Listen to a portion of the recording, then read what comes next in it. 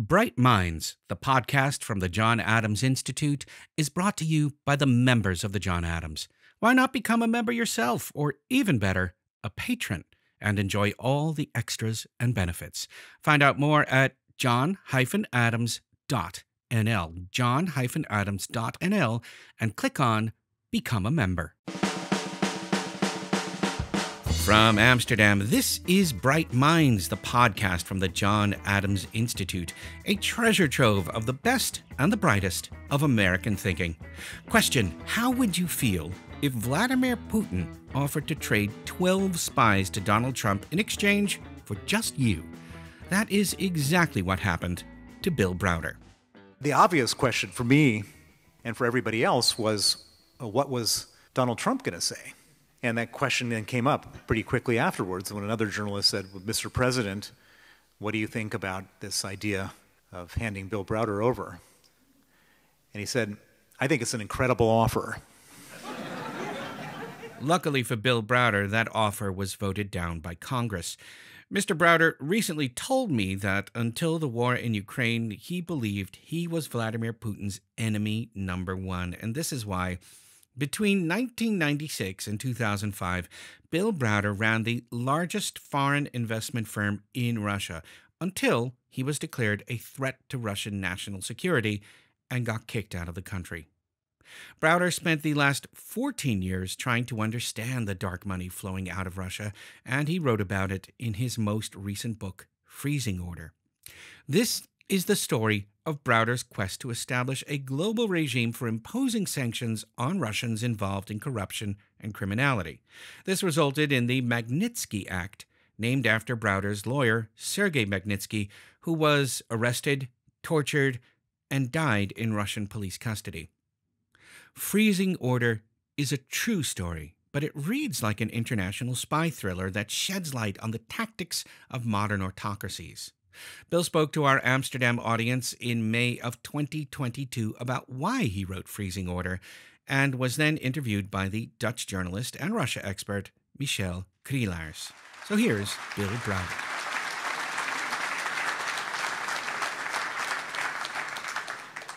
So I started writing this book in July of 2018. I was determined to write this book. This was my second book. I wrote another book that probably some of you have read called Red Notice. And Red Notice was all about my time trying to get the Magnitsky Act passed and the murder of Sergei Magnitsky.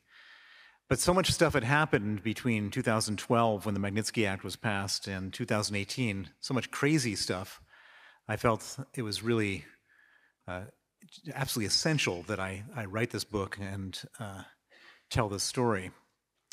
So I was in Aspen, Colorado at the time. It's one of my favorite places to go. And I was with my family, and I'm normally somebody who's always checking my phone and looking on Twitter and watching the news. And I said to myself, I have to write this book. And I put my phone down, face down, and I made a vow to myself that I'm just going to work for like 3 or 4 hours and just start writing, because it's just so important to get this book written. So I put the phone down, and I spent an hour struggling to get like 50 words on paper, and it just wasn't coming out. And I finally couldn't take it anymore, so I grabbed my phone and turned it over. And there were like 150 messages on my phone. And the first message saying, "Are you watching Helsinki?" And the second message said, "What the F?" And it turned out that while I was trying to write my book, there was a meeting going on between Donald Trump and Vladimir Putin in Helsinki. This was the Helsinki Summit. And the Helsinki Summit was taking place on a Monday. And on the previous Friday, the special counsel, Robert Mueller, the person whose job it was to investigate Russian collusion and interference in the U.S. political process, he had indicted 12 Russian military intelligence officers. And the obvious question, so this was on the Friday before the summit, and so the obvious question surely was going to come up about what was going to happen. So Putin and Trump go into a secret meeting, no staff, no witnesses, only the two of them plus Putin's translator attended. They spent 3 or 4 hours in this meeting. They come out into a press conference. Trump has kind of got his head down. Putin is strutting like he owns the place. And they stand up at their respective podiums, and questions start. And several questions in, a Reuters journalist raises his hand and asks Putin, are you going to hand over those 12 Russian GRU officers? And Putin had obviously been preparing for this question all weekend, and he smiled very smugly. And he said, you know, probably yes, but we would expect some reciprocity in this case. And if we were to provide these 12 GRU officers, we would expect Donald Trump to hand over Bill Browder. So I had, after getting all these messages on my phone, I had gotten the playback so I could watch this press conference, and I hear my name being muttered by the president of Russia was pretty alarming, but it wasn't that alarming because it wasn't the first time he had said things about me in public. But the obvious question for me and for everybody else was, what was Donald Trump going to say? And that question then came up pretty quickly afterwards when another journalist said, well, Mr. President, what do you think about this idea of handing Bill Browder over? And he said, I think it's an incredible offer. Now that really did shock me. To have the most powerful man in the free world agree to hand me over to Vladimir Putin. And if I had been handed over, I would have been killed in Moscow. And so I would have expected within minutes after the summit ended that the aides to Donald Trump would have said, you know, you have to walk that back. But no, total silence. And then the next morning, to add some fuel to the fire, the Russians decided to add 11 more people they wanted handed over. If the Americans wanted 12, they didn't want to just have one, they wanted 12. And they asked for Mike McFaul, who is the U.S. ambassador to Russia. They asked for a guy named Kyle Parker, who was a person who worked very closely with me in writing the Magnitsky Act, and a whole bunch of other people, all connected to me and my campaign for justice for Sergei Magnitsky. And still silence from Donald Trump. And so about 3 days into this, and of course the whole world wants to know who is Bill Browder at this point, because no one, you know, not too many people knew who Bill Browder was. And so I was on a interview with Fox News explaining this thing, and I was about to launch into something, and they said, you know, hold on, Mr. Browder, we're going to go into a live briefing at the White House press room. And Sarah Huckabee Sanders, who was the press secretary at the time, was then asked by the New York Times journalist, so, you know, what's going to happen? Are you going to hand over Bill Browder, Mike McFaul, and all the others? And this was 3 days after the summit. And she said, well, the president still is consulting with his staff, and he's still considering it. And I pictured that I was going to be snatched up by the Department of Homeland Security, bundled into an airplane, and rendered back to Moscow. And it was only on the 4th day that the Senate then began to, they were going to have a vote on whether we should be handed over or not. And it was pretty obvious which way the wind was blowing as far as the Senate was concerned, and there was no difference between the Democrats and Republicans. And about a half hour before the vote, and the vote was going to be 98-0, half hour before the vote, Donald Trump meekly said through his spokesperson, She said, the president has considered this, and he understands how genuine the desire was by Vladimir Putin, but he's not going to honor it at this point. And then, of course, the Senate voted 98-0 not to hand us over. But this is unfortunately, this is the kind of life that I've been living since the Magnitsky Act was passed. And it was kind of crazy why Putin was so desperate to have me handed over. And I should also point out that Putin almost never mentions the name of his enemies. He doesn't actually mention the name Alexei Navalny. He never mentioned the name Boris Nemtsov. He almost never mentions the name of any enemy, but the fact that he had mentioned my name was so significant because I had gotten him so rattled because of the Magnitsky Act. Now, why did Putin care so much about the Magnitsky Act? And this is what my book is about. And this is also, I think, what this war is about in Ukraine. And the reason that Putin cares so much about the Magnitsky Act, and I've discovered this and researched it and have proven it, is that between the year 2000, when Putin came to power, and 2022, now, Putin and about 1,000 people around him in the government have stolen $1 trillion from the Russian people. That's $1,000 billion. It's just an unbelievably large amount of money. And that money has been kept not inside Russia. That money has been kept in the West, in real estate, in the south of France, in yachts parked off the Côte d'Azur, and private jets, and Swiss bank accounts, and boarding schools for their children, and all of these different things. And that's been the whole basis for the Putin regime. You go into government not to serve the people, you go into government to steal money, and the higher you are in government, the more money you steal. And by passing the Magnitsky Act, getting the Magnitsky Act passed, which was named after my lawyer, Sergei Magnitsky, who Michelle just talked to you about, that freezes the assets and bans the visas of Russian human rights violators and kleptocrats, and human rights violators and kleptocrats all over the world. And Putin felt like his entire raison d'etre was basically put at risk by the Magnitsky Act.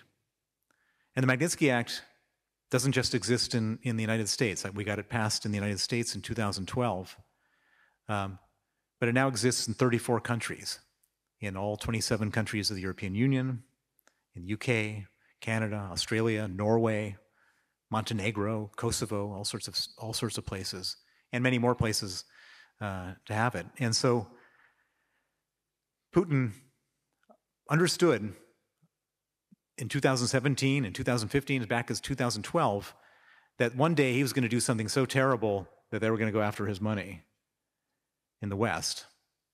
And he knew in advance he was going to do something like what he's done very recently.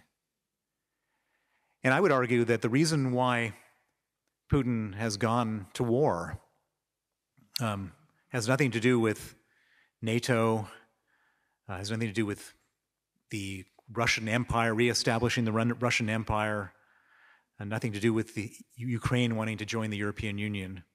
It has to do with this $1 trillion that should have been spent on hospitals, schools, roads, etc. And after 22 years of stealing from the Russian people, they say he had a high approval rating, but I've seen people with high approval ratings get wiped out in a weekend when the price of gas goes up or something like that. In fact, the same exact thing happened in Kazakhstan in January this year. Their dictator got taken out in like a matter of days when they raised the price of gas. And I think Putin was genuinely afraid that one day, at some point, without warning, the Russian people would say enough is enough. How could we have allowed this to happen, and gone after him? And what does a dictator do in a situation like that? A dictator says, I don't want the people mad at me, I want them mad at somebody else. And so they start a war. And that's what I think this war is about in Ukraine, is about distracting the Russian people. And Putin has achieved his objective. His approval ratings and the level of hysteria, of sort of positive hysteria surrounding him, puts him in good stead to stay in power for a long time. And so he's succeeded. The only thing that he didn't succeed in is protecting his money abroad, because the death of Sergei Magnitsky and the Magnitsky Act and the template which is created has now been used to seize all sorts of his assets around the world. But in his mind, staying in power and staying alive is probably more important than anything, and that's kind of why he's at this war. Thank you. And with that, the Dutch journalist Michel Krielaars took to the stage and asked Bill Browder about just how to track corruption. Where does the money go? How does it get out? Who gets it? Turns out that in Russia, you can find out almost anything if you know where to go, such as the Gorbushka information market. And you can literally buy any information you want at Gorbushka or one of its offshoots. So if I want to get your bank information, I want to know what you've been doing with your bank account, I can get your bank information. It's easy like that. If I want to find out where you've traveled to, no problem. Mobile phone data, easy. And so, I mean, it's kind of disturbing if you're living in Russia, because everything is available. But if you're investigating criminal activity, it's pretty exciting. What were you looking for from the start? Because some of your legal advisors told you to go to this market to buy this information. From that on, you knew where to find where the money went to. So we wanted to know, Sergei Magnitsky was murdered because he uncovered a $230 million government corruption scheme. And I wanted to know who got that $230 million so that we could make sure that they don't enjoy it and they have it taken away from them. And so we then started to buy databases which would tell us where the money went. And it wasn't just Gorbushka where we got the money, and we got the information. There's something else that's interesting about tracking money, which I learned. I didn't know anything about this before I started this campaign, which is that anytime a dollar is transferred anywhere in the world, even from one Russian bank to another Russian bank, the dollar then has to go for a fraction of a second through New York, through what's called a dollar clearing bank, through the SWIFT system. And so the information also exists in New York. And there's no Gorbushka in New York, but if you've become the victim of a crime, or there's a civil lawsuit going on, you can show up in a New York court and you can ask for something called the 1782 subpoena, where you can ask Citibank or JP Morgan or Wells Fargo or one of the other big banks to hand over the information that will help you solve the crime. And so between Gorbushka and the 1782 subpoena, we were able to build a pretty interesting roadmap of where the money went from the $230 million that killed Sergei Magnitsky. Yeah. There was also a whistleblower, Pierre Pellicci, who was murdered actually in Surrey in London, of whom we always thought that he was one of the accomplices of Berezovsky, one of the oligarchs.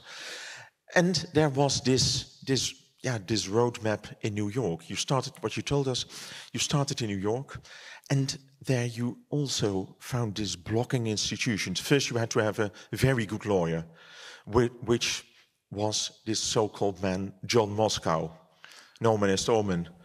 Very interesting name. He was the one who put you on trail in the beginning. So yeah, I mean, so I needed a good lawyer to help me track the money. And I found the very best money laundering former prosecutor in the world, who had the unbelievable name John Moscow. And John Moscow was the guy who said in the first meeting, "Oh, you need to do a 1782 subpoena." And he then drew up the subpoena request so it would be successful in court. But then weirdly, the guy was a genius, but is also very sort of almost autistic or something. I mean, he's just a strange character. One day he just stopped returning my phone calls. And then I figured out the reason he stopped returning my phone calls was that his firm, it was a firm called Baker Hostetler, had just taken on the unwinding of the Madoff fraud. And they were being paid so much money unwinding the fraud that my small legal fees weren't interesting to him, and he stopped talking to me.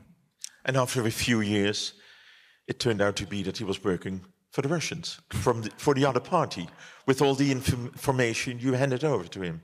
So it was remarkable. So this guy, John Moscow, helps us with the 1782 subpoena, helps us with our initial plans to find the money.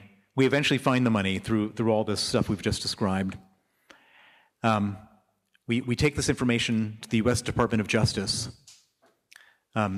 They're amazed that we were able to find the money, and the money went to New York, and bought $20 million worth of luxury apartments in Manhattan. And normally people don't show up with this type of package to the Department of Justice, and so they went to court, and they froze the assets. And their indictment was so damning, I couldn't imagine that anyone would ever show up to defend it, because it was just like, you know, how could you defend it?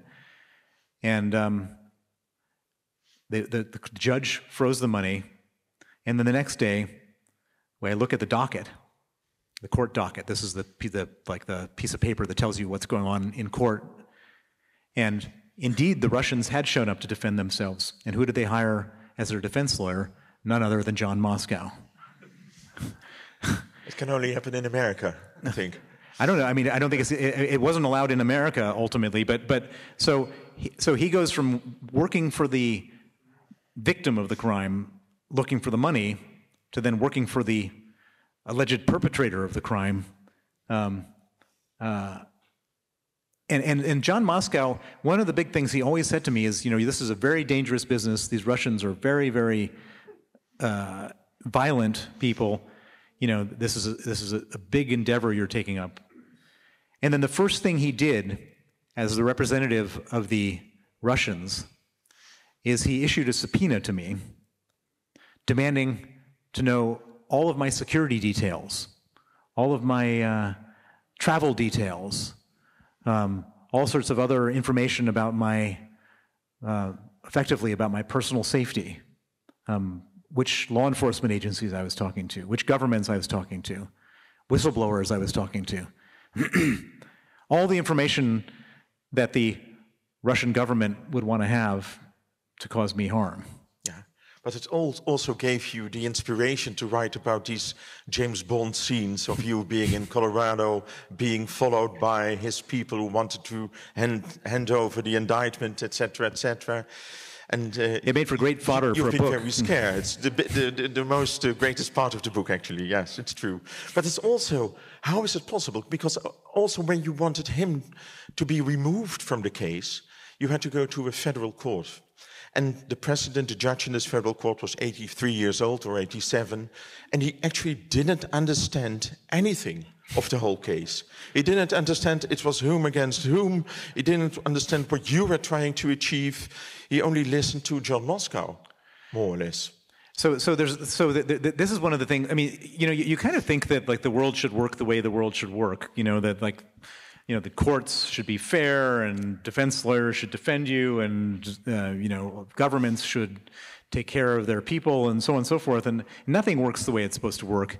In the U.S., there's no mandatory retirement age for judges, and so this judge was completely senile.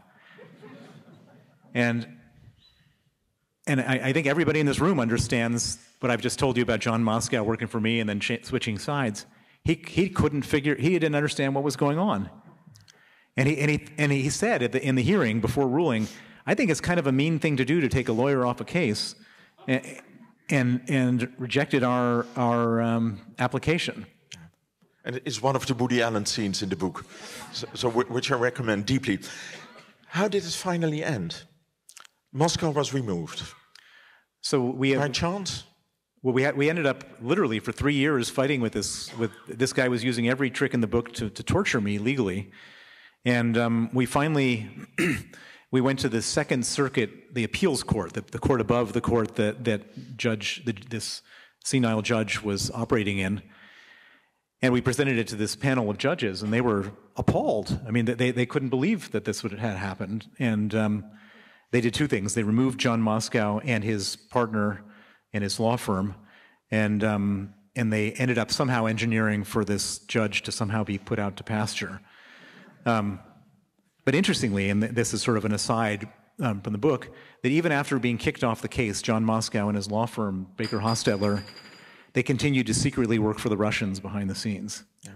And when was the very moment when you discovered that not only these shell companies like Prevezon, which bought his property in New York, was behind all this, and these police officers? I once met one of them in a huge apartment building in Moscow where a friend of mine lived, and he was driving a Daimler sports car, and I knew that the police major earns $15,000 a year, and the Daimler sports car cost $225,000. So I was asking, who is he? And my friend said, oh, he is one of the killers of Sergei Magnitsky. That's supposed to be well-known information amongst those people. But when did you discover that they were all protected by Putin? Because these police officers got a medal from Putin when you were already proceeding against him. Well, so we discovered, so just before or just after the Magnitsky Act was passed. 2012. 2012. Putin basically declared at a national press conference that every single person who was accused was innocent, and at that point, you knew. We knew that Putin was protecting them. And I mean, so it took me until about 2017 before I learned that Putin was a recipient of the money from this crime. But in 2012, when Putin did that, he had basically become involved at that moment in time when he announced as president of Russia that everybody was innocent. He was then participating in a conspiracy to cover up a murder. And that was the first moment that it became clear that Putin was like really up to his eyeballs in this thing. Yeah. The Magnitsky Act has also been adopted in the UK. But actually in the UK, the majority of the money went to. It's based there, and actually the government of Prime Minister Johnson doesn't do anything about it. Against it, I should say. Well, so one of the things we did after we have found the money. We found where all the money went, and every time we find the money, we write a criminal complaint to the law enforcement authorities of that country. We found some here, by the way, and written to the Dutch authorities. And they wrote about it. And we found it in the United States, and as I mentioned, what happened there, in France, in Switzerland, in Spain, in Poland, and Sweden, and all sorts of places. The most money from the Magnitsky case, from the $230 million, went to the UK. And I live in London, and I went to the law enforcement authorities with a criminal complaint, and I filed it. And first I filed it with the Serious Fraud Office, and they said, you know, this is not the right authority to file it with, you know, sorry. Then I filed it with the Metropolitan Police, and they said, we don't have responsibility for these types of things. And then I filed it with the Serious Organized Crime Agency, and they said, sorry, this is not for us. And then I filed it with the HMRC, the tax authorities. They say this is we can't comment on taxpayer matters. And then I filed it with the National Crime Agency, and they said this is not we don't think that an investigation is the best way forward. It was like harder to get a money laundering case open in the UK than it is to get into Harvard Law School. Are those people really as stupid as they seem to be? Or are they bored? We know from the book of Catherine Belton that many people in high government offices are bought by the Kremlin. They have got huge salaries from being on the board of an oil company in Russia. Is it also because of that?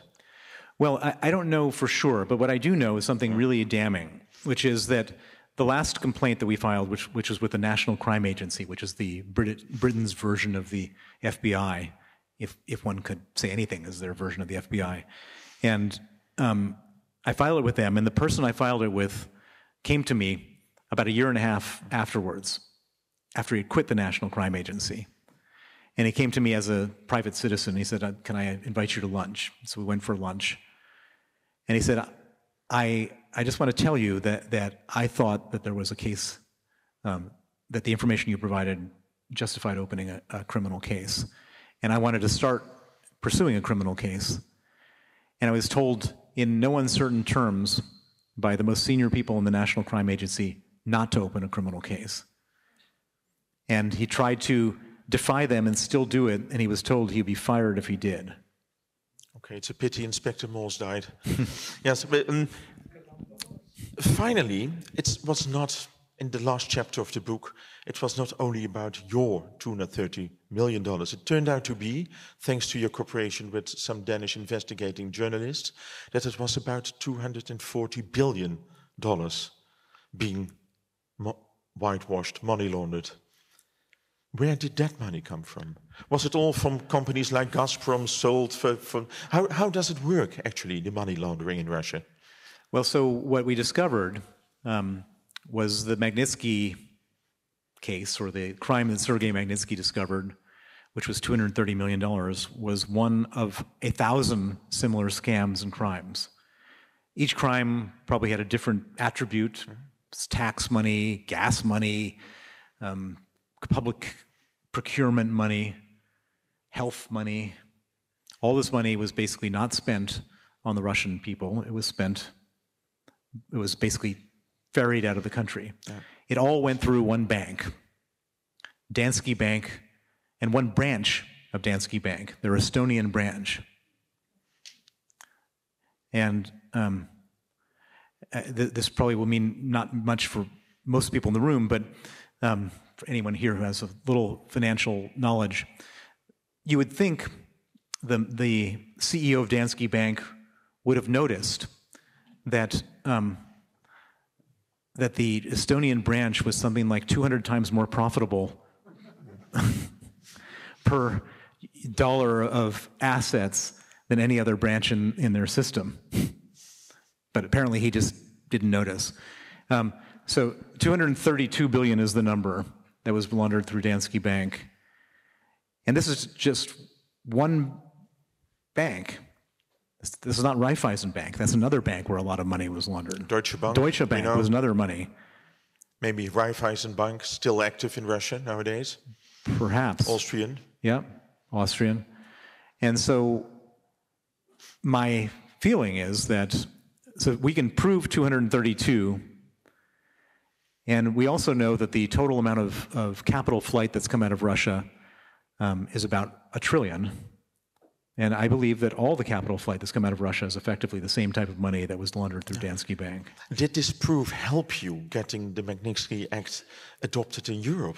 Because this was 2017. The act was adopted in Europe in 2020. No, it didn't help at all. The person that helped get the Magnitsky Act passed in Europe is sitting right there. Sjoerd Sjoerdsma from D66. Right there, Sjoerd Sjoerdsma. Goed gedaan, Sjoerd. And I think we'll talk about that in a moment with him. It was only getting Magnitsky Acts passed around the world. So how could it be a bad thing to freeze the assets of torturers, murderers, and kleptocrats? Sort of obvious, right? I mean, you know, that's sort of a no-brainer. Yeah. But where did this reluctance came from? It came from every government in the world. I mean, the United States did it first. It wasn't easy there. Canada did it second. It wasn't so easy there. UK did it third. And the European Union, it was almost impossible.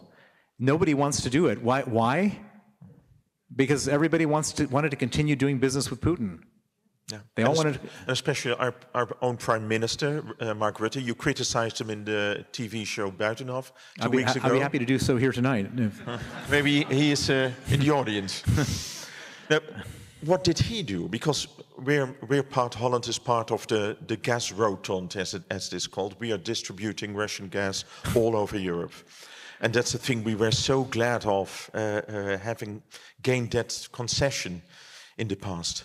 Is that the main reason of this cabinet?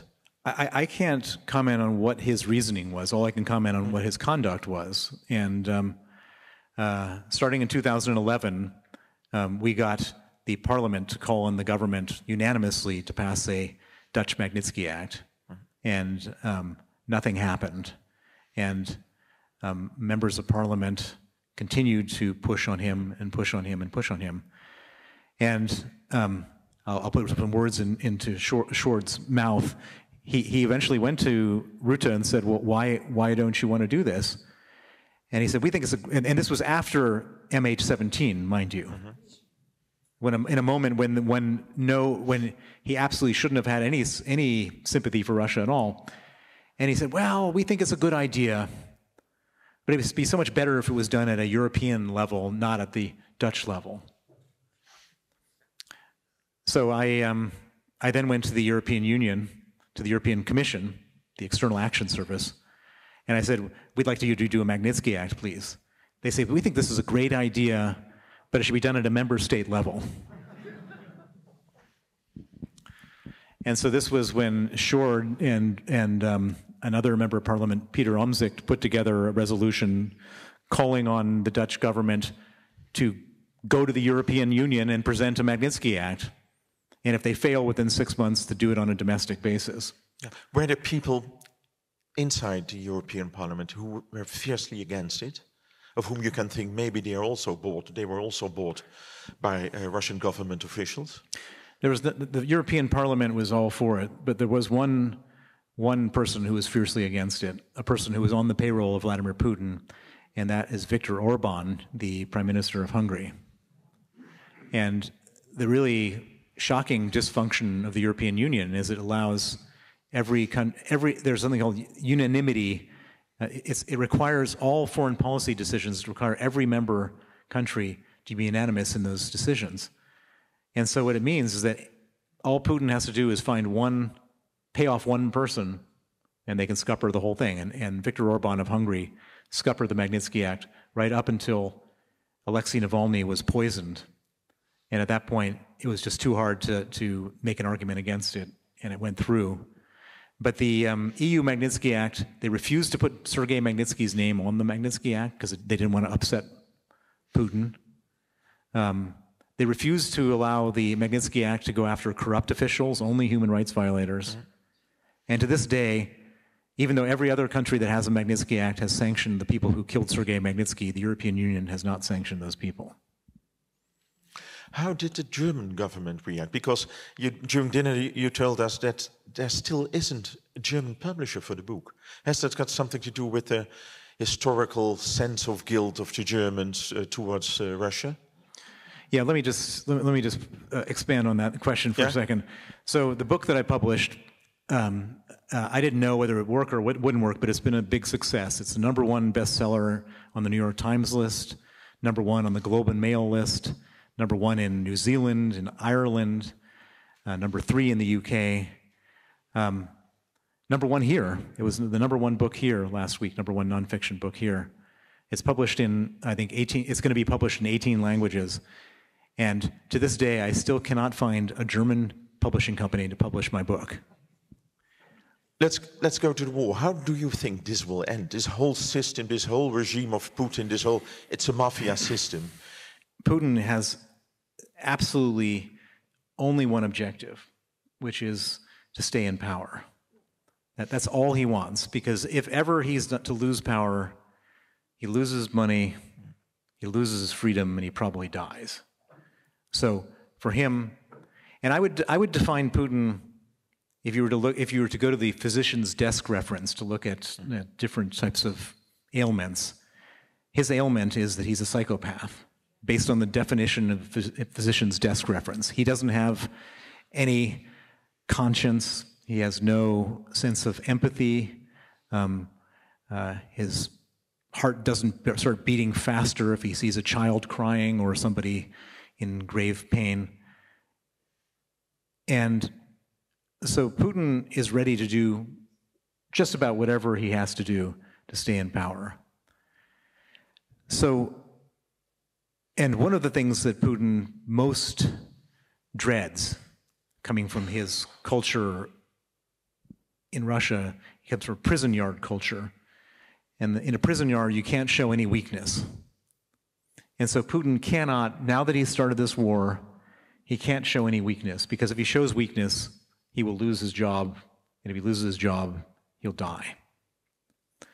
So from his perspective, he has to constantly be escalating. Now, on the other side, the Ukrainians have found their voice, found their nation, found their righteousness, and had some success. And so they're not going to roll over and give away any territory either. And so there's three ways that this thing could end, or I should not end, because not all three end. I mean, the first is that the Ukrainians could win this war. That's not an impossibility. That's a real possibility. The military hardware that we're giving them now, their motivation to win, to fight, they're defending their homeland, they're defending their freedom, they're defending their children. It's pretty strong motivation. And they have been winning in a lot of different places. They could win entirely. And if they were to win, Putin would no longer be in power, and that would be the end of this terrible nightmare. But how can we help them? You told me, we were talking this afternoon about the oligarchs. We know the oligarchs of the 90s, they don't have got real power anymore, but they still have got lots of money. And we also know that half of their fortune is Putin's fortune. Correct. So what should we do against them? Squeeze them. Yes, squeeze the. So first of all, before we get to the oligarchs, we should supply every bit of military hardware that they ask for. There should be no reservation, and there should be no amount of money that we're. There's no limit to the amount of money that we should spend on providing them with military hardware to fight off the Russians. Because if they don't do it, then we're going to have to fight off the Russians eventually. And it's going to be a lot cheaper in terms of lives lost if they succeed. And then the second thing we should do is we should make sure that Putin can no longer afford to fight this war. It's very expensive. It costs $1 billion a day for him to fight this war. And at the moment, we have frozen about 2/3 of the central bank reserves, which is excellent, $350 billion. And we've frozen 35 oligarchs, or I should say sanctioned 35 oligarchs out of 118 oligarchs. And so we were sort of 1/3 of the way in on the oligarchs, 2/3 of the way in on the central bank reserves. And that's the savings or the savings that he can draw on.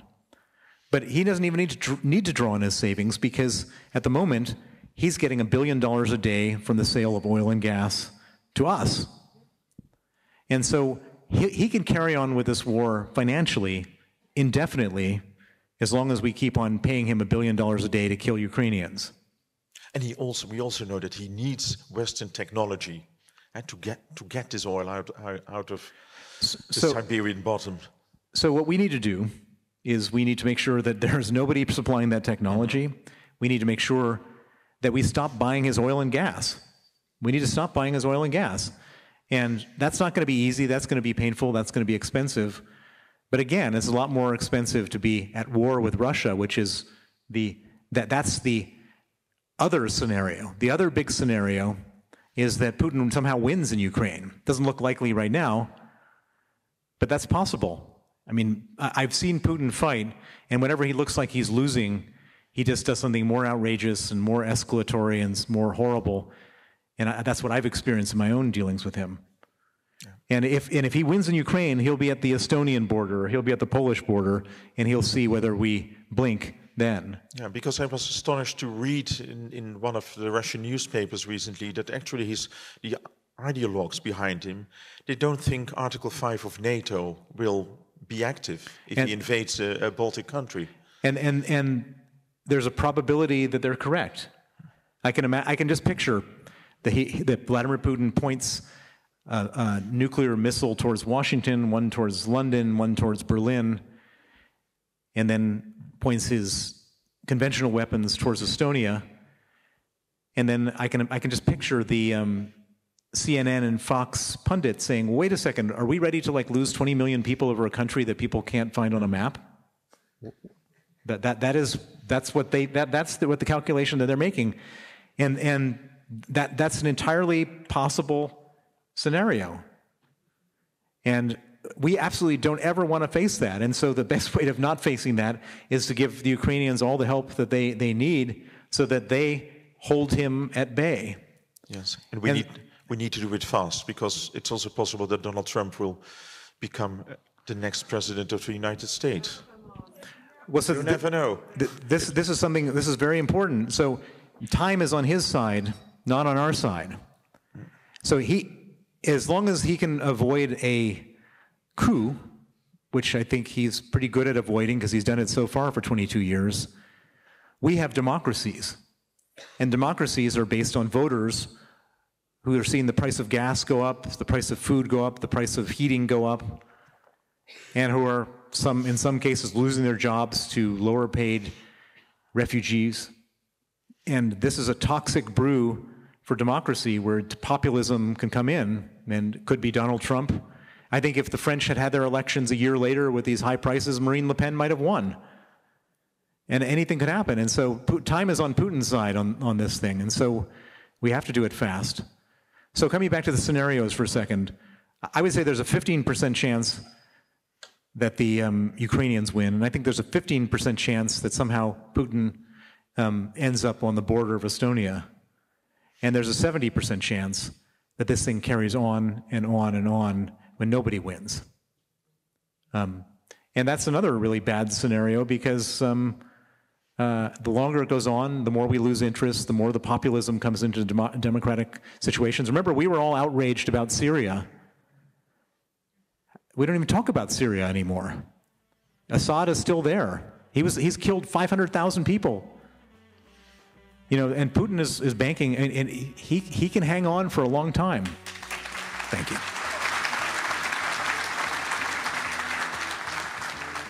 Bill Browder spoke with the Dutch journalist Michel Krielaars about his book, Freezing Order, in May of 2022.